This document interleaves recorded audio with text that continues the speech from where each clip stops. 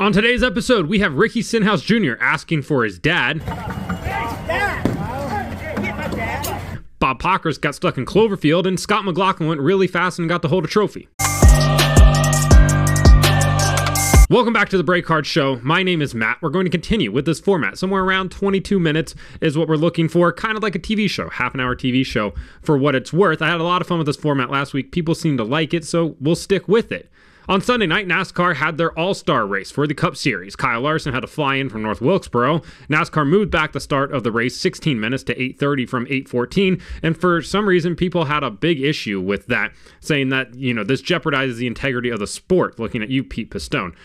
This is where we want to draw the line about the integrity of the sport. This is totally fine. It's an exhibition race. Who cares? If they wanted to run the cars in reverse with monster truck tires, I wouldn't care, because this race does not matter at all.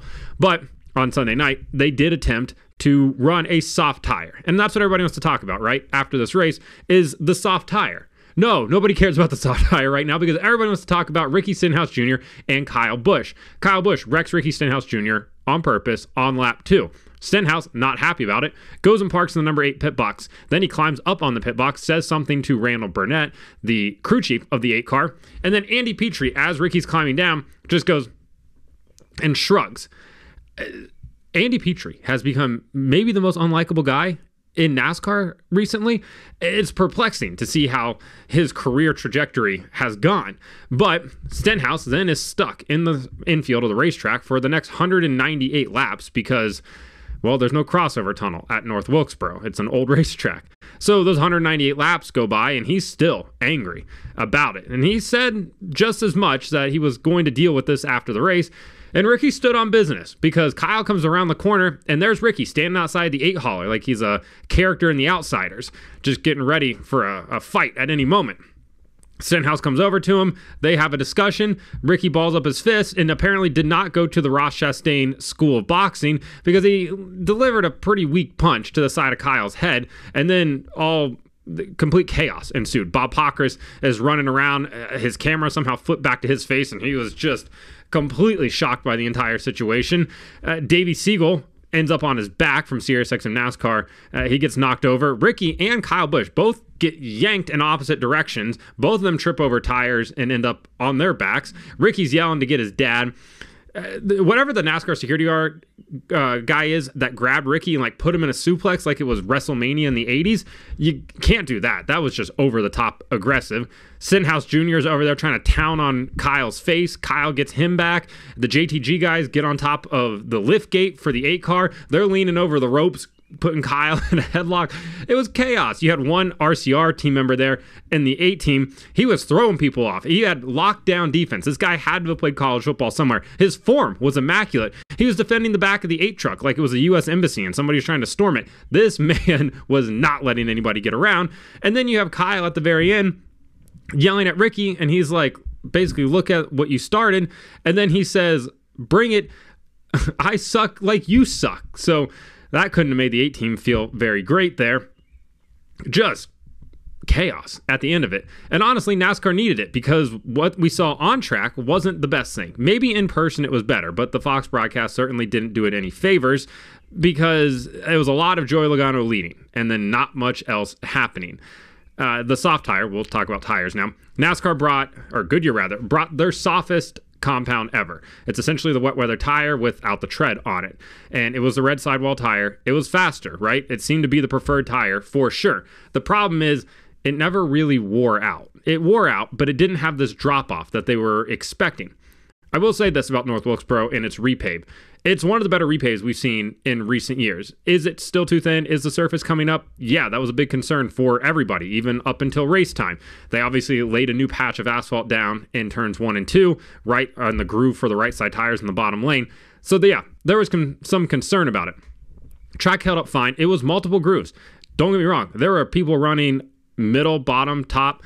It was great. Kyle Larson put on a show there in the last 50 laps when he put on fresh tires and was able to charge up to 3rd, ultimately ends up finishing 4th after starting at the back, flying in from Indianapolis. We'll get to that in a second. But the tire did its job. It just didn't do what I think people were hoping it would. But everybody keeps saying, the tire did a great job. The tire did a great job. Goodyear did a good job. It's like everybody knows that it wasn't that great, but we have to keep encouraging Goodyear. Like like when a little kid falls down and you have to tell them they're not hurt, and if you don't, they start crying. So you're just like, you're fine, you're fine, you're fine, you're doing great, even though you're like, oh man, kind of mangled up right there. That feels like what this is going on, where everybody's like, hey, you guys did a great job. You did a great job. Bring this tire around again, because we don't want them to revert back. Because if you had what we saw in the Truck Series race is actually pretty good. Tire did not wear out at all. And that is a big problem. I will say this. I think if we had last year's surface pre-repave with this soft tire, we're talking about a completely different race.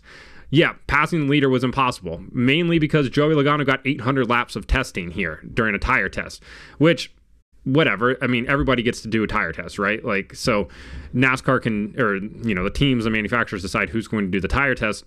Logano got 800 laps here. Other people did as well. They just really seem to capitalize on it. And are the Fords fully back? That certainly seems like it. They came within 1/1000th of a second of winning at Kansas. They win at Darlington with Brad. They've now won the All-Star race. Will they show up at the Coke 600 and surprise everybody again like they did last year when Ryan Blaney won it? Remains to be seen. But the tire was better. It was a step in the right direction. It wasn't the panacea. It wasn't the fix-all for the problems that we've been having. But it was a step in the right direction. So I'm glad to see everybody like encouraging Goodyear, like, hey, bring this tire to Loudon, bring this tire to Richmond, bring this tire to everywhere, because we need softer tires that are going to wear out. Because even during the heat of the day, when they had practice on Saturday, the tire was blistering. So there is going to be fall off with this tire. This tire does wear. Just at night on a new fresh repave, it didn't seem to have the same effect that people were hoping for, especially when you can run 100 laps on the tire and it still be perfectly fine. That's unfortunate, to say the least. So, yeah, there's still some work to be done on the tire side. On the Kyle Larson side, I don't know if anybody's getting tired of the Kyle Larson story yet, but it seems to have brought all NASCAR fans together. It feels a lot like the Garage 56 program last year for the 24 Hours of Le Mans, when Chevy took over and Hendrick Motorsports took over that big boy Camaro and stormed around the Mulsanne Straits like nobody's business. Kyle Larson's attempt at the double now seemingly has brought everybody together. Everybody wants to see Kyle Larson do well. It's a fun story. And I saw some people being like, why are people as hyped for this, but they weren't as hyped for Kurt Busch? Well, Kurt Busch certainly doesn't have the same notoriety as Kyle Larson does. Kurt Busch was 10 years removed from being a NASCAR Cup Series champion. He wasn't leading the points at the time, and he was kind of at a career crossroads, for lack of a better term. He, had given himself the outlaw nickname when he was dating that Driscoll lady. I can't remember what her first name was, Patricia maybe. And everything about it was like, it was great. Don't get me wrong. I love seeing Kurt Busch do it, and he was super impressive at the Indianapolis 500. But when you have Kyle Larson doing it, 2021 NASCAR Cup Series champ, current NASCAR Cup Series points leader, in the prime of his career, right? And I think that's the biggest part right there. He's literally never been better than he is right now. This 3-year stretch that he's been on has been, books will be written about his last 3 to 5 years, including what happened in 2020, of course. So the run he's been on here is captivating. If he doesn't win most popular driver, I'll be shocked by that, because the guy is getting more cheers than Chase Elliott is. He's selling so much merch. I cannot stress enough how much merch Kyle Larson, that 5-team Kyle Larson, the 17 IndyCar team, Kyle Larson, the dirt racer, is moving. There's a ton of Kyle Larson merch out there. I was at Indianapolis 500 qualifying on Saturday. I bought a Kyle Larson diecast. I even got in on the hype just because I thought it was I liked the attempt at the double. So we added a new diecast to the shelf back here. At the end of the day, though, everybody wants to see Kyle do well. It's cool to see crossovers. It encourages more people to do crossovers. I want to see an IndyCar guy come over and do the Coke 600. It'd be cool to see.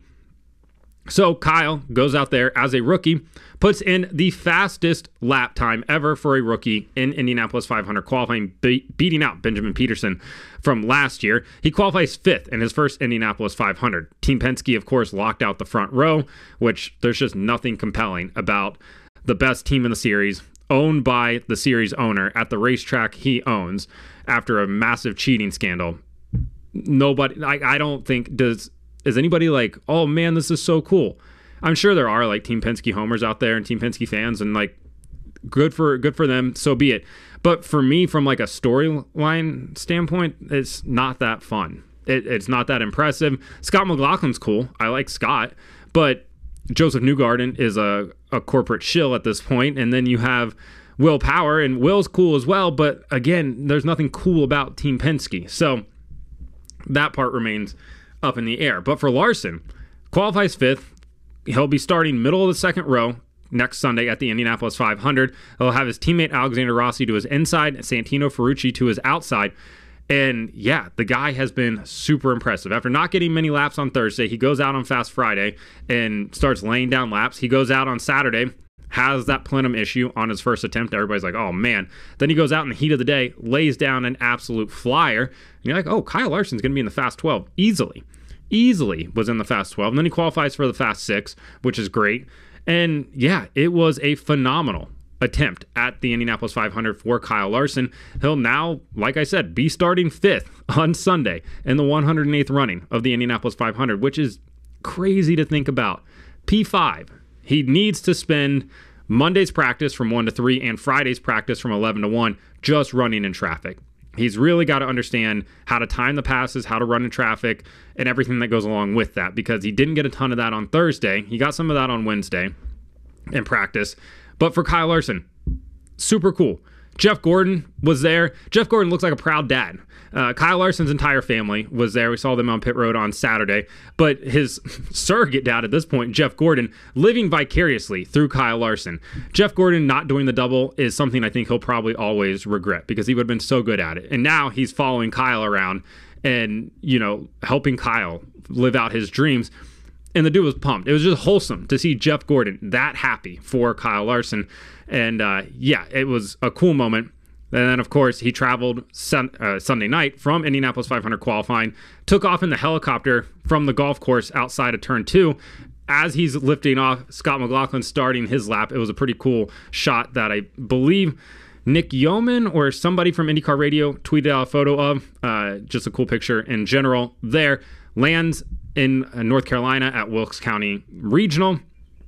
Flies a helicopter into North Wilkesboro, gets there probably like 45 minutes before the race time. Like, had plenty of time to spare. Had enough time to get on the Fox broadcast and talk to them. So overall, it's really cool that he's attempting the double. Now we'll see what he can do when we get to Indianapolis 500 qualifying. Speaking of qualifying real quick, Scott McLaughlin got the pole. Will Power will be second. Joseph Newgarden third. The second time a team has locked out the front row. The last time it happened, I believe, was like 1988. Team Penske did it as well. There was a Rick Mears win that year for him. Maybe history will repeat itself. Maybe Scott McLaughlin can take that yellow submarine to victory lane. The wait and see here, but he has a great relationship with Rick Mears. Nolan Siegel is the one driver that does not qualify for the Indianapolis 500. The 19-year-old who flipped over earlier in the week in practice, then goes out on Sunday, is locked in because Marcus Ericsson pulled a Mark Martin, forgot how to count, and bailed on his attempt after the third lap, thinking that was the end of his 4-lap run. It was not. So he sat around until about 7 minutes ago. Marcus goes out, puts himself into the field, bumps Nolan Siegel out. Nolan goes back out. And for a 19-year-old kid, no fear, no attack, no chance, like Takuma says. And he went out there, big balls, sent it, touches the wall on the exit of turn 1, broke the toe link, and then he crashed into turn 2. He was fine. He got out. Bummer to see that.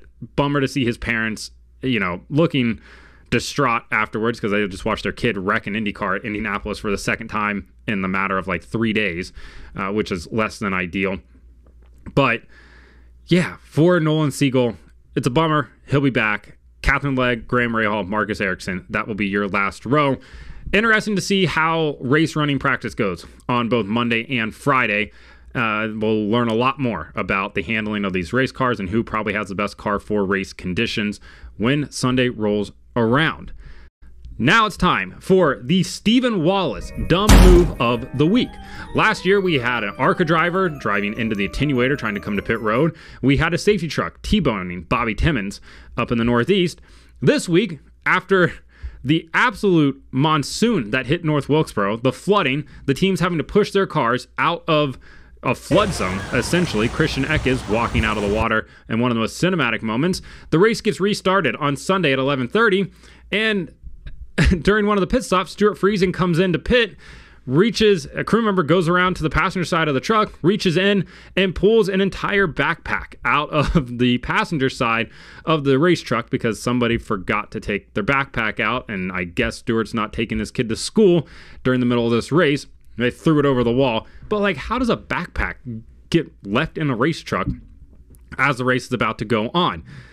Maybe the other dumb move of the race would be for Ricky Stenhouse Sr.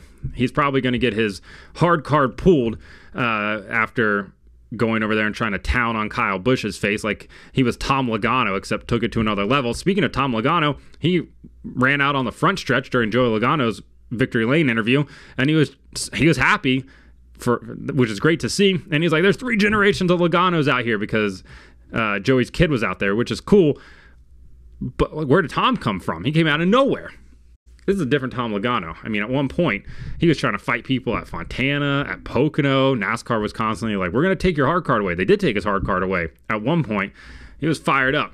Now, we got Ricky's dad out here trying to do his best Tom Logano impersonation. It's not even Halloween yet. But this is a story for another day.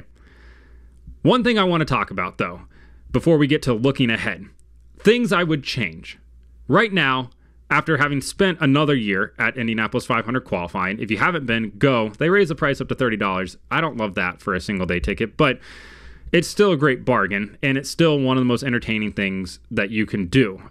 The crowd's electric, the speeds are high, the facility is immaculate. Roger has actually done a great job with the facility. As much as we trash him for how bad he's been as an IndyCar owner, as an owner of the Indianapolis Motor Speedway, everything is Penske perfect.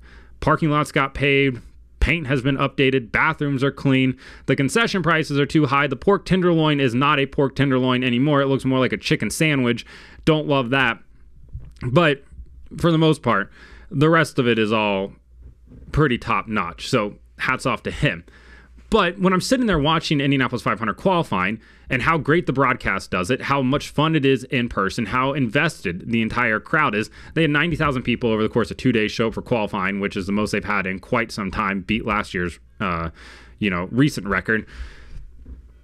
It's mind-boggling to me that NASCAR's Daytona 500 does not have something like what the Indianapolis 500 has in terms of qualifying.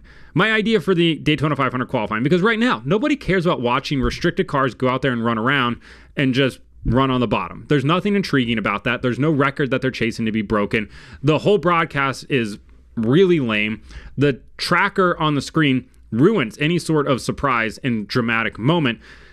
My idea for Daytona 500 qualifying is give them back their practice sessions in the week leading up to qualifying. Give them three 2-hour practice sessions.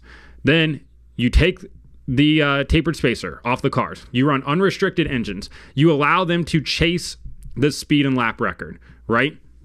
It becomes way more entertaining than what we're currently watching. You now have guys hitting 230, 240 mile per hour or whatever it is. Yeah, there's a safety aspect to it. Yes, we'd have to take a look at, all of that. So just take your literal side of the brain, just put it over here, pat it. It's going to be okay for a second. Let's just speak hypotheticals.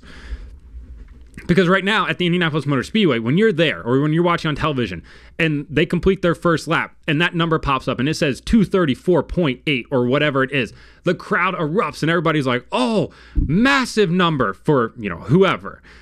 Imagine doing that for NASCAR. Make it a 2-lap average at Daytona 500, or you can make it a 4-lap average. I don't really care. But imagine that number popping up and everybody being like, he's on it. Like there's a chance that he's going to, take pole or set the record or do anything. And then you can whittle that down to your fast 10 or whatever you want to call it on the NASCAR side. And they can have that be an attempt, at the run for pole. And then you can have your last row shootout, whoever is going to start 39th and 40th. And then you have, 4 or 6 cars battling for those 2 positions. Absolutely fantastic. Yeah, it kind of negates the purpose of the duels, but the duels really haven't been that exciting. And if you really want to have it, maybe you just have it break down. If there's 46 cars show up, you have, 42 spots. And then 2 people or 1 person from each duel will end up going home. Something along those lines. And then when you're ready to go into the race, then you put the tapered spacer back on and you go back to your pack racing like you've always had at Daytona and Talladega, or at least, have always had for the last 25-ish years, how we know it. And then you go for there. But they have to do something to try to make Daytona 500 qualifying better. Make it an event you want to tune into. Because everybody wanted to tune in and watch, the Fast Six on Sunday evening when they went out to run. Are they going to post the big times? Are they going to break the track record? Will they break the 4-lap average record? There's so many different storylines for it. And Daytona 500 qualifying has absolutely none of them. And they could make it entertaining. Make it something people want to watch. Because right now, I don't care about Daytona 500 qualifying, and I consume tons of racing content, like all the racing content. And when Daytona 500 qualifying comes on, I didn't even watch it this past year, actually. I was out, I don't really care about what happens here, because why would you? So, make a change. Make it entertaining. Do something. Looking ahead for this week. Obviously, the biggest things coming up this weekend is what people refer to as Motorsport Christmas.